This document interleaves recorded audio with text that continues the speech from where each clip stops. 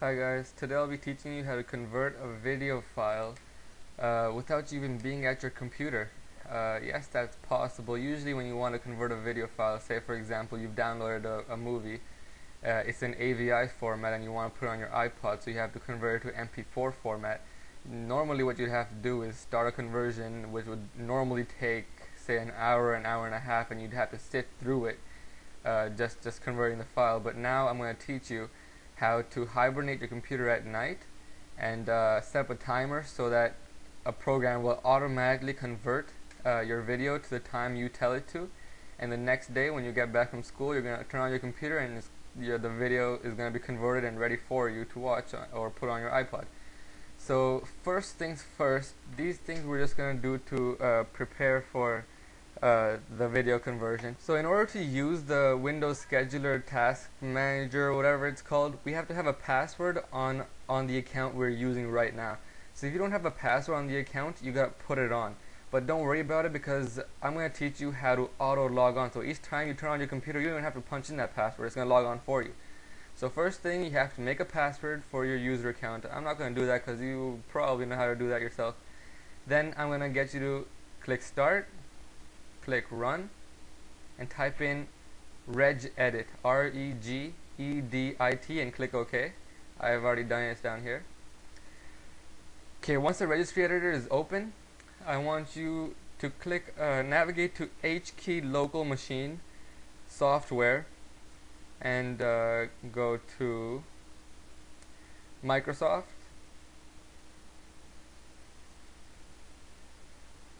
After Microsoft, you have to go to Windows NT, current version,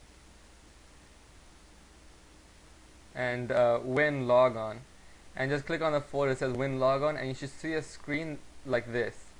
Okay, over here, Auto Admin Logon. Right click that, click Modify, and if you have a 0 over here, like that, just erase it, push a 1, and click OK. This will tell the computer to auto log on for you. Okay, so now you have to tell it what the default username is. Double click on that. Make sure that is your default username for this account. Mine is admin or administrator, and my default password, you shouldn't be able to see that. My default password I've typed in, so just double click on that and type in your password. Okay, once you type in your password, just close this, and if any antivirus or anything asks you if you want to allow the registry change, click allow. You're supposed to allow it. So basically you just change your registry to make auto login, the binary value should be 1, and you should make sure that the default password and the default username are correct. Okay, once you have that out of the way, you're ready to start the conversion part of this. You're ready to start making the program. First, you need a program, a video converter tool or program that supports command line.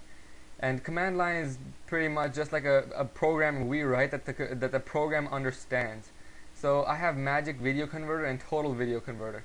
Magic Video Converter doesn't have a command line, so I can't use that, but Total Video Converter does have a command line. So just buy Total Video Converter or get any other video converter that supports command line. So once you've downloaded, installed it, purchased it, whatever, just open it and try to find the help file. Once the program's open, any help file should have the instructions for. Alright, once the help file is open, just double click on command line wherever you see command line in whatever help file you're using. This should come up. This gives you an example of what the program should really look like. So pretty much we're actually programming the computer to do something that Total Video Converter, the program, understands. Okay, so over here they give an example. They want to convert a file called convert test, which is in a 3GP format. 3GP is usually used for mobile things such as phones. So the file name is converttest.3gp, and they want to convert it to VCD format in the name testout.mpg. So they want to convert it to MPEG. And this is what you have to program. This is what you have to put in the command prompt of the computer. So TVC is the program used. /f, you could look up here. /f means input file. So after /f, they total the input file, which is called test.3gp.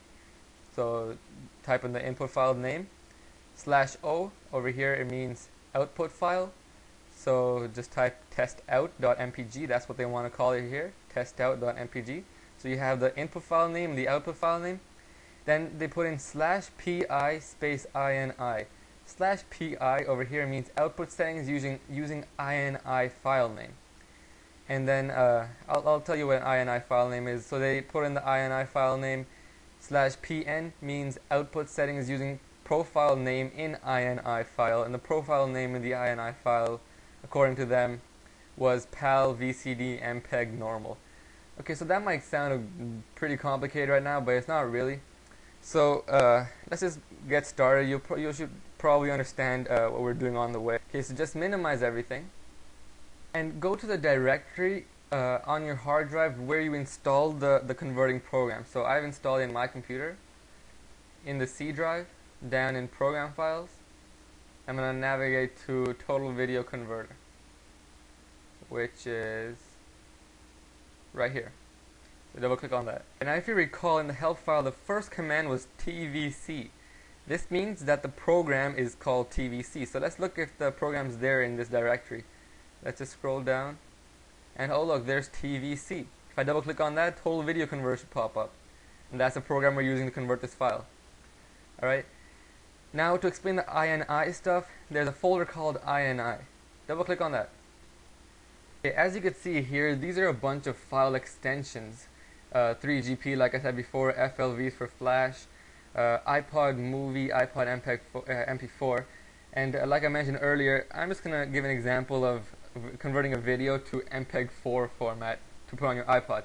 So that's exactly what you want, iPod MP4. So double click on that file. That's the ini file. So whenever the help file says, okay, now you gotta type in the name of the ini file, you type in iPod MP4.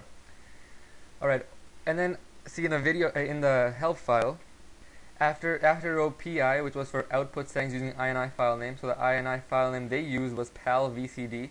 This ours will be iPod MP4.ini. That's the extension of an ini file. And then they type in /pn. PN means output settings using profile name in ini file. Their profile name was PAL VCD MPEG normal. Our profile name could either be iPod MPEG normal quality, but I want high quality because we're cool people and we like high quality stuff.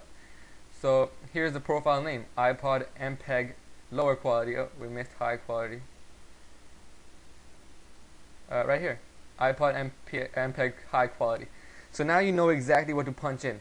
TVC is a program name, /F to input type in the name of the input file, /O output file, /PI space ini is the name of the ini file, which we have right here, iPod MP4, /PN, which is the profile name, and this is right here, iPod MPEG-4 high quality.